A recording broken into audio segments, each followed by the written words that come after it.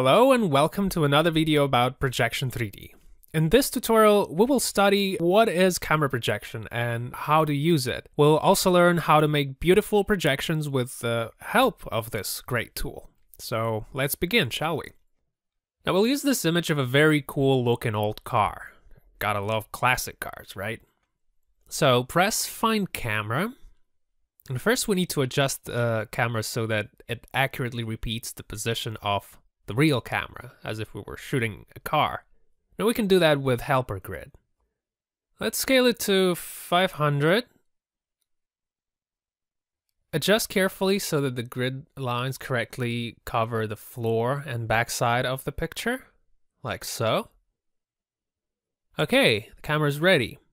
Now to improve projection quality, select both layers, go to Render Options and change Shadow Map Resolution to 4000. Create projection. Now at this point we need to decide how many copies we need. Press Pre-Compose and set the number of copies to 3. Okay, so we have 3 copies now. Now you may be wondering why there are 3 copies, right? But hold that thought, we'll return to this later. Now double click on the first copy of projection scene, then show hidden layers. So now just try to think how the camera projection works. To create a projection, we need 3 basic things. The camera, which is our eyes, the light source, which is our projector, and finally the projected image, and on what the image will be projected. We must create it ourselves. So what do we have here? So this is the image that will be projected. This is a light source, the projector, and our eyes, the camera. The other 3 are additional layers. Now, original image lets us see what's happening in the scene. It is necessary that we see the object that we want to model. This camera will allow us to animate the scene since we cannot touch the projector camera. And as we already know, the helper grid allows us to adjust the projector camera's position. The camera that we have to animate is attached with this camera on the main composition. We have 3 projection copies, but we can animate the cameras in each copy separately. So therefore, all cameras from each projection copy that we have to animate are attached to this camera. And animating this camera, we animate all cameras simultaneously. In fact, we need all this information only for a deep understanding of how the camera projection works. But to work in projection 3D, you don't need to know all of this, because as you can see, we've created 3 ready-made projection scenes and 1 animated camera with just 2 clicks. Projection 3D does all this work for you. It creates a ready-made projection, hides all layers, and it makes your workflow go much faster. Now you see an empty composition and you only need to create a surface on which your image will be projected. Well, now that you already know how camera projection works, let's create surfaces for the car, the floor, and backside. So double click on projection scene 3. Now use Create Solid using Helper Grid Properties option to create the floor and the background. Now as you see, we've created 3D solids with the same position of the grid. Move the camera to make sure everything is done correctly. Yes, looks like everything's correct. We've created the floor and the background, but as you can see, the car was also projected on the floor. We wouldn't need that. We just need a clean environment separate from the car, because during animation, a part of the environment behind the car may appear. And so now we go back to the question, why do we need several projection copies? So that is to separate the car and the environment. Then we'll be able to remove the car from the image in Photoshop, save it as a separate file, and replace the projected image in the scene with that file. And that will allow us to have a clean image without a car. Now let's go on and create a surface for the car. Double-click projection scene 1. Create a ground plane. This object will help us generate position of the car. Go to Effect Control tab and duplicate Generate Position. Now using 2 controllers, we can find the position of the car in the scene. Let's generate position of both front and rear wheels. Great. Now select both controllers, go to Tool menu and choose Generate Planes from Points.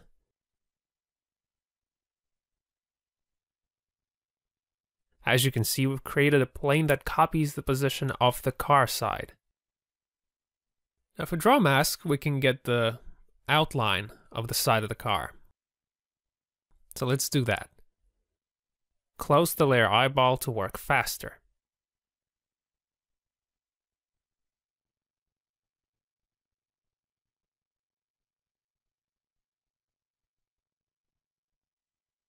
Let's change color to see the mask better.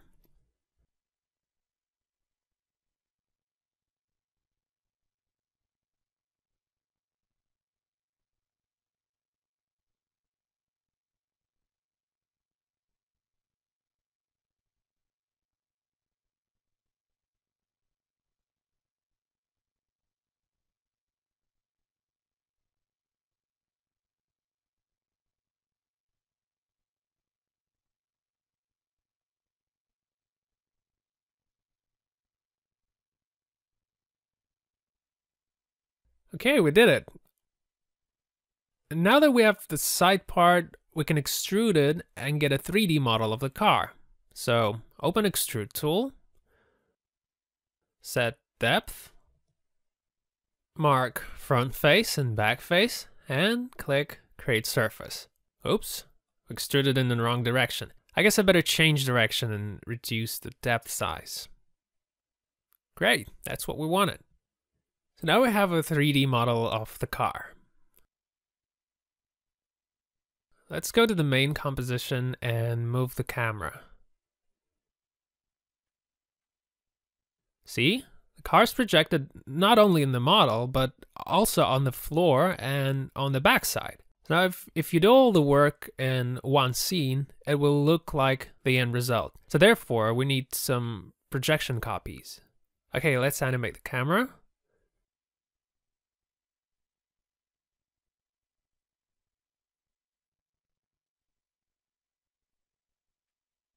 Pre-render.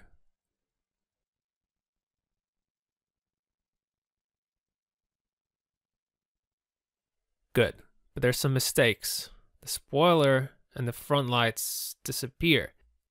So I need to modify the mask a little and extrude again.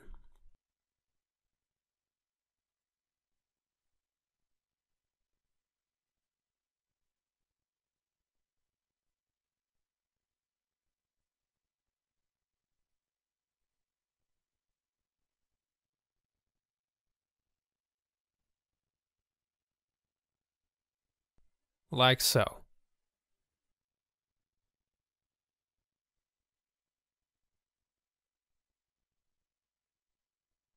And also here.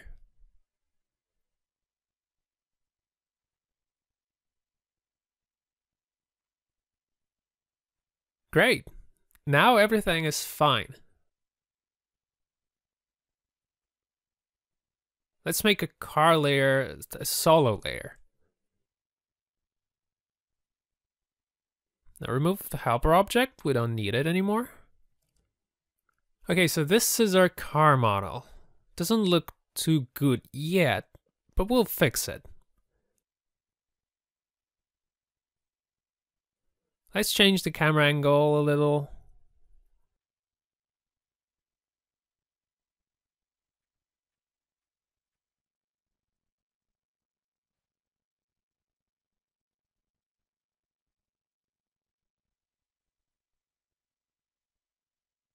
Good. Now it's time to open Photoshop and erase the car from the picture.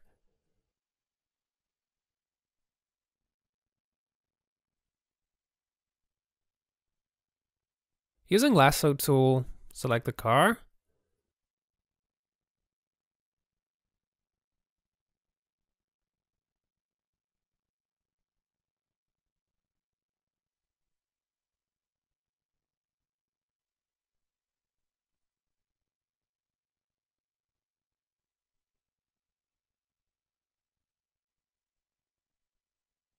Now go to Edit Fill. Make sure Content Aware is selected and click OK. Now let's use Clone Stamp tool to fix it.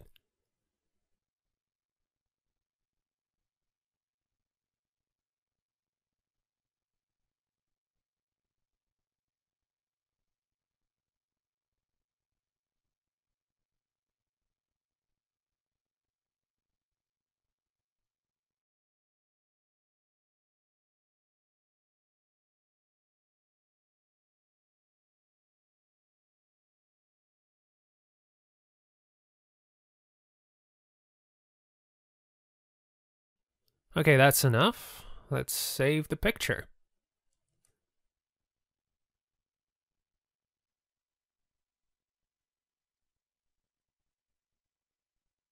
Return to After Effects and replace projection image of projection scene 3. Now we have a background environment and the car all separate from each other. Let's make a pre-render.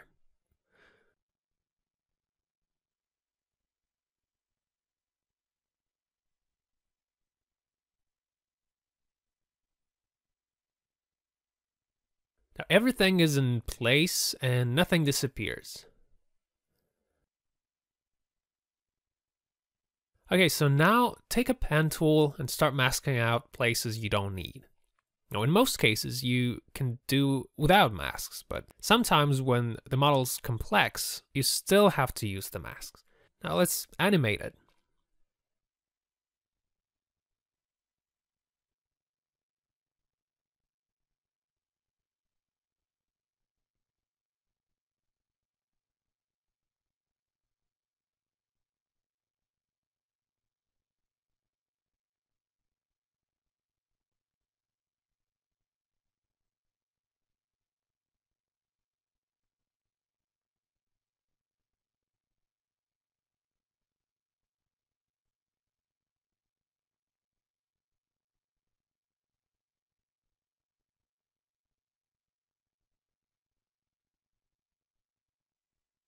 Okay, we did it.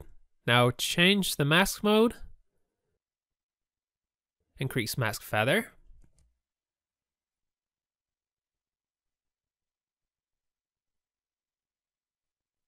Great. This is what we want.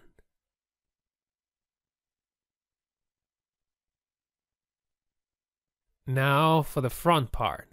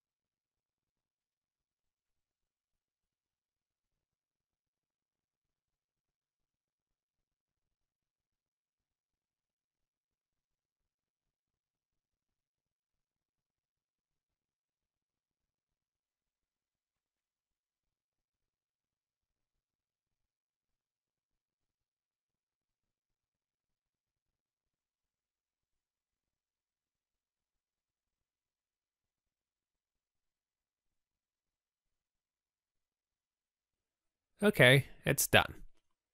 Now if you want, you can blur sharp edges. Go to Utilities menu and choose Blur Edges.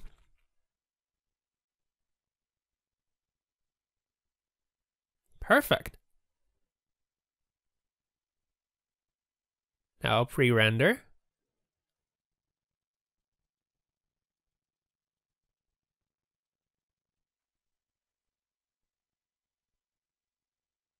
As you can see, during animation, this white area is shown where the image was not projected. Now we need to draw this area in Photoshop via Clone Stamp tool. Go to Image, Canvas Size, and increase the image size horizontally. Okay, now draw the missing area.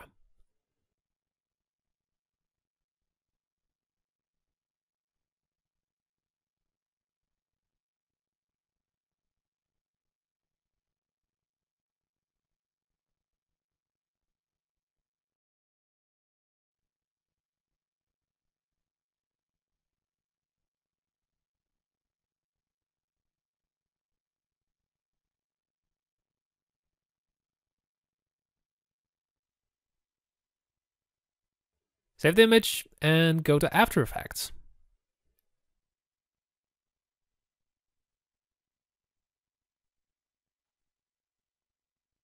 Okay, so the missing area appeared now, but not entirely.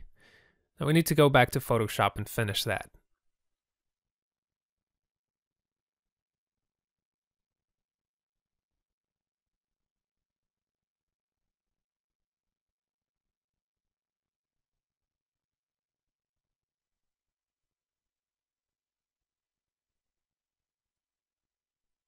Okay, now everything looks great. We can now render our project and see the result.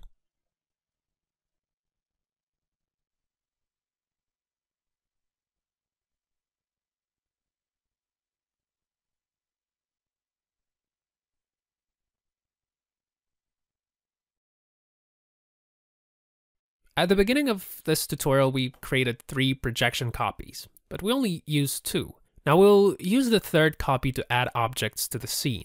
For example, a road sign. So double click projection scene 2 and create ground plane as a helper.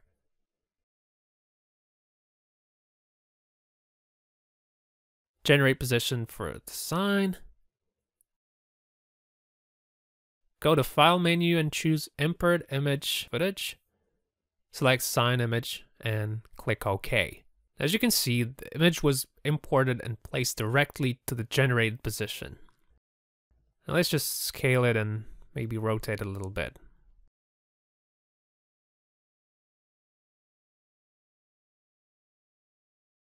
Okay, that's all. Enjoy the view.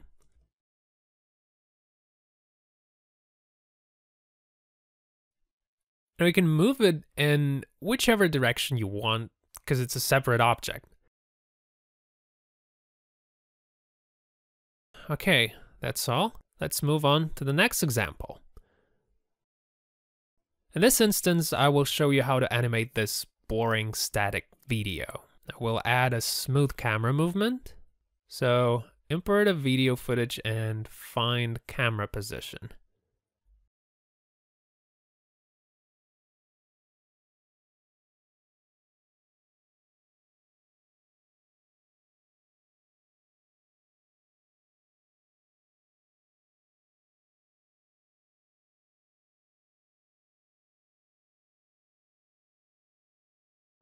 Okay, now create projection.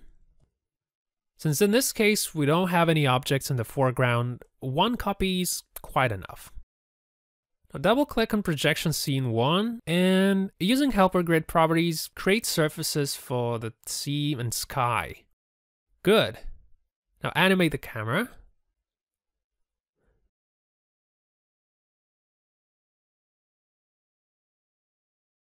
To get the dog in the frame, let's move forward on the timeline and create animation keys. Like so. Now move the camera slowly.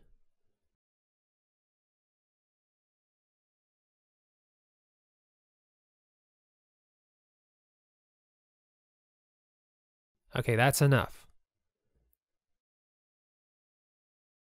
Okay, the animation's now ready.